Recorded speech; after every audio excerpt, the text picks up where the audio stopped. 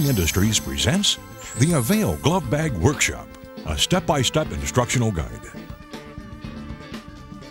In this video, we review the state-of-the-art standards of asbestos removal using glove bags, and we'll instruct you on how to take advantage of the features and benefits of our new Avail Quick Twist glove bag system. This video will instruct you on all phases of the glove bag removal technique: their selection, safety equipment and precautions, site preparation, equipment and tools, installation and removal, cleanup and decontamination. In addition to our precautions, always consult and comply with all current laws, regulations, and procedures. Serious health risks result from asbestos exposure. The fine airborne particles that are disturbed when asbestos is removed are especially dangerous. Glove bags are recognized by regulatory agencies and industry experts as the safest and most efficient method to remove asbestos pipe insulation. It is the only method of removal where the worker is isolated from the stripping of asbestos. The most common asbestos application is on pipe insulation, constituting millions of miles running through our factories, schools, homes, and other buildings. Grayling's position of leadership in the asbestos abatement industry is a result of the overwhelming success of our Avail glove bags. Avail glove bags have been used to safely remove over 50 million feet of pipe insulation around the world. Avail glove bags are used extensively in the United States, Canada, Puerto Rico, Holland, Germany, France, Belgium, Italy, England, Australia, Saudi Arabia, Kuwait, Philippines, and Japan. Since 1986, nearly 80% of all asbestos pipe insulation abatement projects have utilized Avail glove bags. The Avail system has led the industry with innovative designs that are unsurpassed in efficiency, speed, cost-effectiveness, ease of use, and safety. Grayling has been granted and is licensed under several patents that recognize the unique glove bag features that make Avail the leading choice of asbestos abatement professionals everywhere. Avail design standards have been adopted by regulatory agencies and are widely recognized as being the industry standard. Innovations pioneered by Grayling include glue-sealed glove sleeve assemblies, no bottom seam construction, vertical pipe glove bags, large diameter pipe glove bags, extended run glove bags, and now the Quick Twist debris chamber design.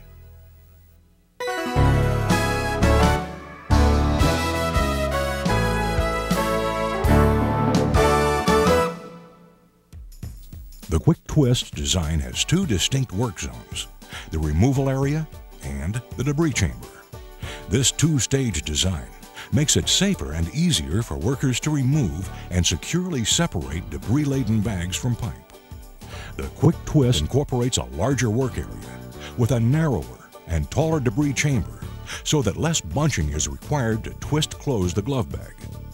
The increased work area gives the worker greater freedom inside the glove bag to access difficult pipe insulation. Each debris chamber is tall enough to handle intact sections of pipe insulation. Less breakage of debris means lower fiber counts. After waste is funneled into the chamber, the worker easily twists it closed at the top and tapes the neck to prevent escape of dangerous fibers. The Quick Twist debris chamber is more puncture and tear resistant than any glove bag ever made. Made from PHD, a specially engineered polymer that incorporates all the strength and durability of low and high density polyethylene. All Avail Quick Twist glove bags come packaged in a convenient dispensing box that protects the unused bags, damage due to handling. The bags are on a roll and can be cut off and used in sections of 1, 2, 3, or more. 6 mil is standard construction. The Quick Twist is available in 4 convenient sizes. The QT10, which handles pipe diameters up to 10 inches with a 42-inch to 54-inch horizontal work area. The QT14, for pipe diameters 10 inches to 14 inches and 48 inches to 60 inches horizontal work area. The QT18, for pipe diameters 14 inches to 18 inches and 54 inches to 66 inches horizontal work area. And the QT30, for pipe diameters 18 inches to 30 inches and 60 inches to 72 inches horizontal work area.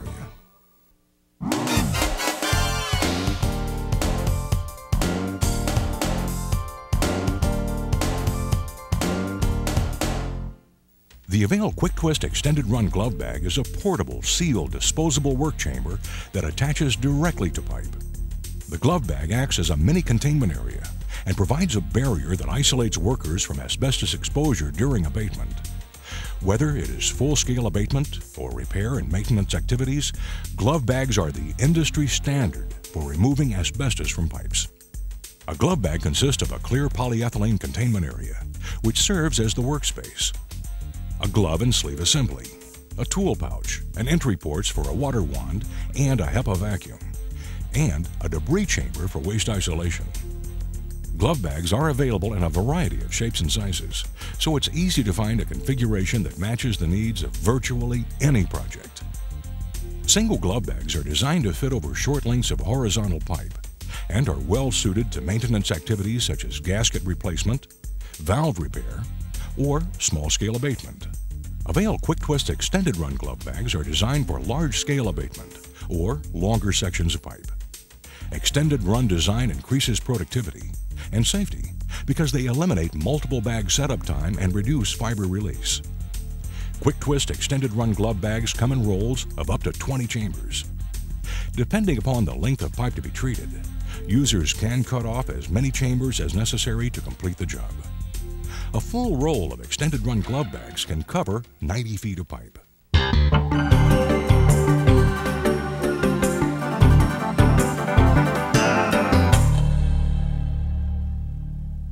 Well-designed glove bags are equipped with a number of features designed to enhance productivity and protect workers. Look for the following when selecting a glove bag. Pre-cut openings eliminate the time-consuming and cumbersome process of slitting the sides and tape reinforcement prior to attaching the glove bag. Fitted collars allow quick, secure attachment to pipes. Fitted collars speed up installation, prevent leakage, strengthen attachment points, and eliminate bunching that can trap debris.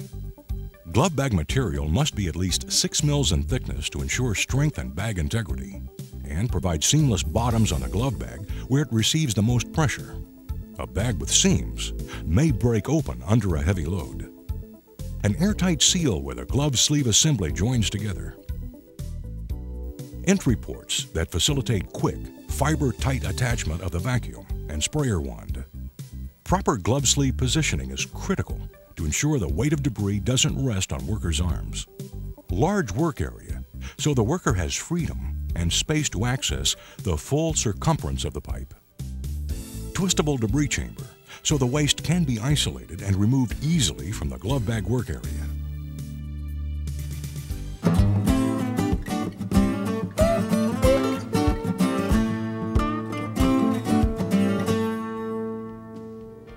Once you have selected the proper glove bag, you must provide yourself with personal protection equipment and supplies. Protecting yourself from the dangers of asbestos fibers is the most important step in glove bagging. Each glove bag operation should have at least 2 trained and certified abatement workers. There must be 1 certified abatement supervisor on each site. Every worker at an asbestos abatement site must be equipped with the following personal protective gear: disposable coveralls with a built-in hood, pullover work boots, work gloves for all tasks outside of the glove bag, a hard hat, eye protection, high-efficiency particulate air or HEPA-filtered respirator. Different types of respirators are required depending upon the exposure levels you will encounter. Consult with a qualified industrial hygienist to determine what type of protection factor is needed.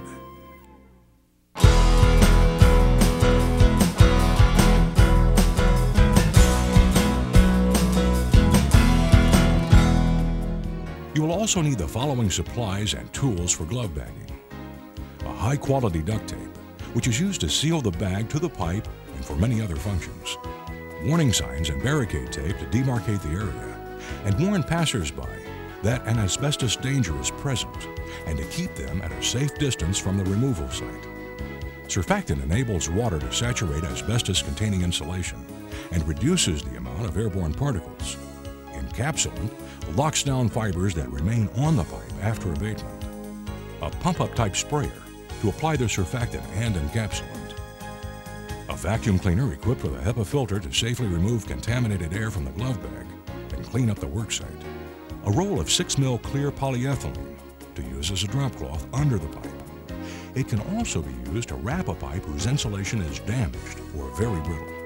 This prevents fibers from being released into the air during glove bag installation. Asbestos disposal bags are required to remove the asbestos waste and contaminated work materials. These bags should be well marked to identify the asbestos hazard and must comply with all regulations.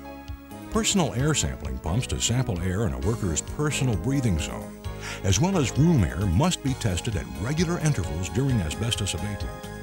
The sampling pumps are typically supplied and operated by an industrial hygienist who contracts independently with a building owner. For work inside the glove bag, you will need 10 snips and pliers to cut the metal jacketing or wires that are found on most pipes. Flexi wire saw to cut through the insulation. A retractable utility knife to cut the cloth jacketing. A tape measure to calculate the number of glove bags needed. Scrub brushes and scrapers to clean the pipe. A smoke test kit to check for leaks at taped areas. A woven bag that covers the sharp metal jacketing and wires to protect the glove bag.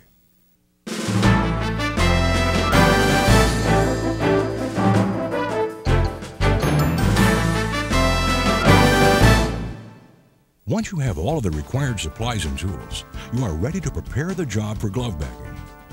After taking an inventory of your supplies, shut off HVAC and/or ventilation fans. Tag and lock out access to control panels. Next, put on your personal protective gear, beginning with the coveralls. Use duct tape to secure the ends of the sleeves to your wrists. Put on your boots, gloves, and respirator.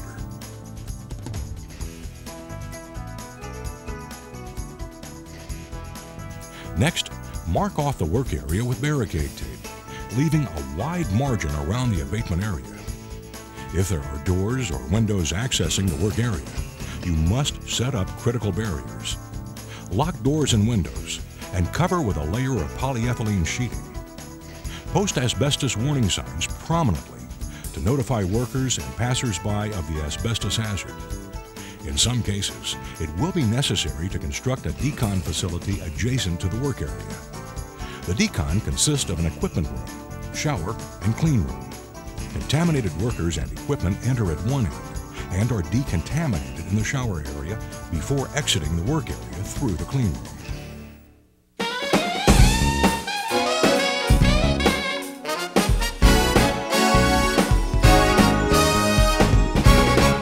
Now you are ready to begin the glove bag setup. Roll out the polyethylene sheeting and position an adequate length under the pipe as a drop cloth. Carefully vacuum the pipe with a HEPA vacuum cleaner to remove any asbestos dust. Vacuum the pipe you plan on abating and the adjacent pipe that may come to contact with workers or be affected by vibrations from the removal process. If the insulation is friable, that is, if it crumbles easily, wrap the pipe with a layer of polyethylene sheeting and wrap the area of pipe adjacent to the work area with 2 layers of 6 mil poly to prevent release of fibers during the project. Secure it by wrapping it with duct tape in a candy stripe pattern. Next, measure the length of pipe to be abated. To determine the number of chambers to cut from the roll, consult the chart on the back of the Avail brochure. Unroll the approximate length of Avail quick twist glove bags. Plan to allow a small amount of slack in each glove bag chamber so that you can easily access the full diameter of the pipe. Using a utility knife, cut the glove bag at the collar that separates the chambers. Place the required tools in the tool pouch of the chamber or chambers where the work will begin. One of the advantages of Avail quick twist extended run glove bags is that multiple chambers can be used simultaneously. Setup time efficiency is increased due to the elimination of repetitive tasks. One large bag setup versus multiple single bags could save you up to 40% in labor. The next step is to install the glove bag. Take each end of the bag and lift it to the pipe. Move along the glove bag and pull the opening around the pipe. Overlap the ends, but don't pull them taut. Tack the bag in place with small pieces of duct tape. Beginning with the first chamber in the glove bag run, lay the seam flat and seal the bag opening from one end to the other with duct tape. Duct tape should not come in contact with pipe insulation during this step.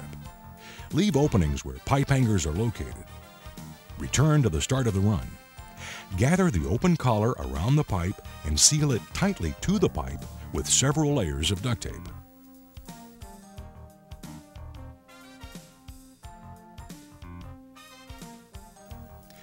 Repeat the procedure at the far end of the glove bag. Attach the end according to the maximum work area. There should be some slack. This extra space will be important to comfortably access the contained work area when removing glove bag chambers. Then, seal the collar to the pipe with several layers of duct tape. Attach the glove bag where pipe hangers occur by carefully cutting with a utility knife and carefully sealing with duct tape.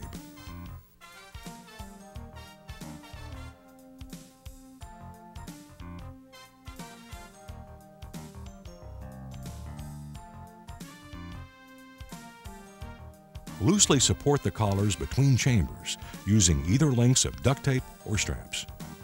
Leave room enough to reach the insulation that runs through the collars. Now, test the glove bag tape seals for integrity using the smoke test kit. First, tightly cinch off the collar in the first compartment using the strap or duct tape. Insert the smoke generator through one of the entry ports and introduce just enough smoke to fill the chamber.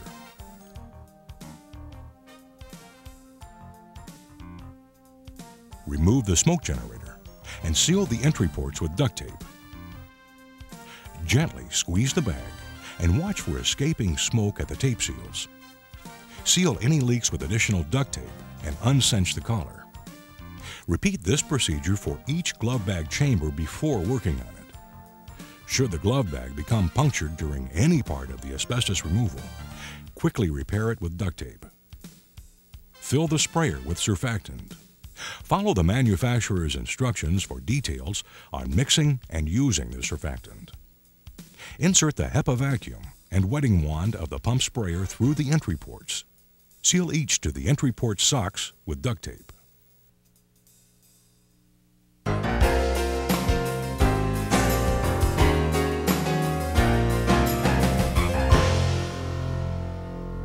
You are now ready to remove the insulation. Put your hands and arms into the first glove sleeve assembly. Generously wet the insulation with surfactant. Using tin snips, cut any banding or wires that hold the jacketing in place. Carefully remove the jacketing, especially if it's made of metal. The sharp edges can cut the glove bag. Fold the jacketing inward so no sharp edges are exposed. Some contractors insert woven bags to hold the jacketing materials and protect the glove bag. Gently lower the jacketing to the bottom of the bag. Wet down the insulation again with surfactant. It is important to keep the insulation wet to decrease the amount of asbestos particles released into the air. If the insulation is too firmly attached to the pipe, it may be necessary to use a flexi wire saw to cut through the insulation.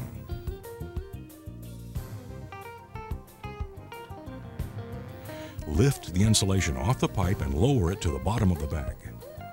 Be sure to remove the insulation that extends into the collar. Typically, insulation attaches to pipes in semicircular segments. Insulation is typically installed in 3-foot or 1-meter sections. So, if you are careful to find the seam, you can easily remove the insulation intact. Unless the insulation is severely deteriorated or friable, these segments usually come off easily.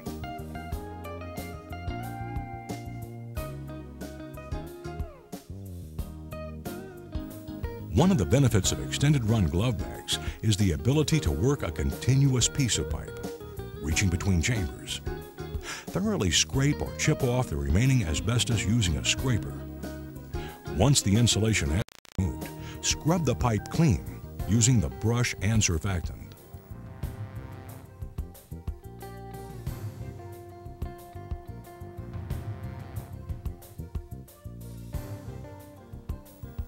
Fill the pump sprayer with encapsulant and spray a generous coating of it onto the pipe and inside the glove bag.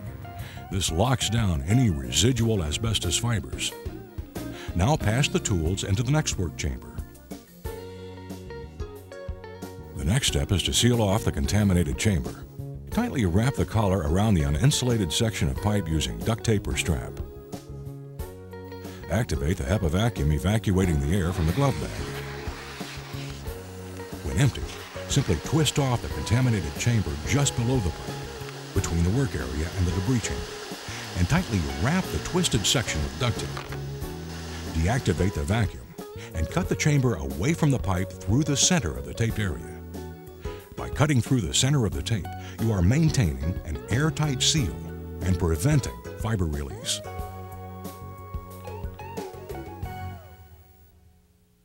The Quick Twist debris chamber is a major improvement over earlier glove bag designs. Early designs were too wide at the debris chamber, which made this critical process cumbersome. The unique shape of the Quick Twist glove bag allows you to remove whole sections of pipe insulation intact and safely and easily detach the debris from the pipe. While the vacuum is running, detach the wetting wand and seal the port with duct tape.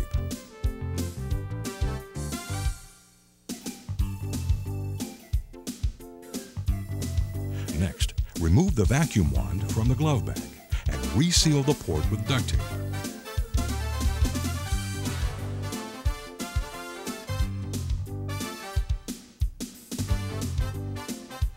Immediately place the contaminated chamber into a properly marked asbestos disposal bag.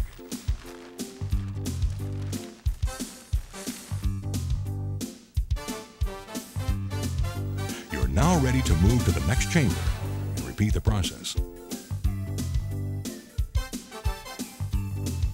Once you've finished work in the final chamber of the Quick Twist Extended Run glove bag, you have to remove the tools. Grasp them with one of the glove sleeve assemblies and pull the sleeve inside out.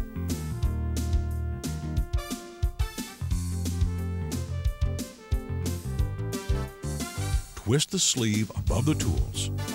Wrap the twisted area securely with duct tape. Cut the center of the taped area and remove the tools.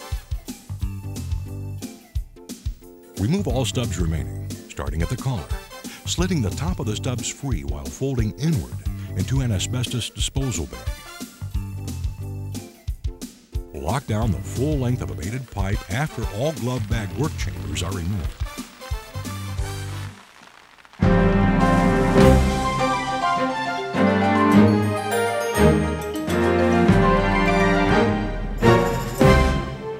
After the last chamber of the glove bag has been taken down and safely disposed of, proceed with cleanup and decontamination.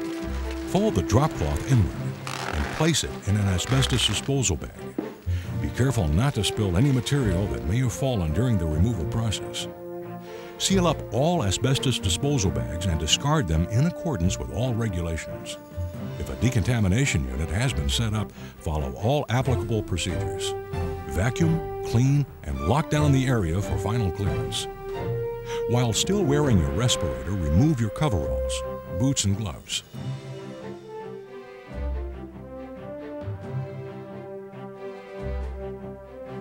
Place them in an asbestos waste bag and dispose of it properly. Finally, remove the barricade tape and warning signs. Congratulations, your glove bag job is now complete.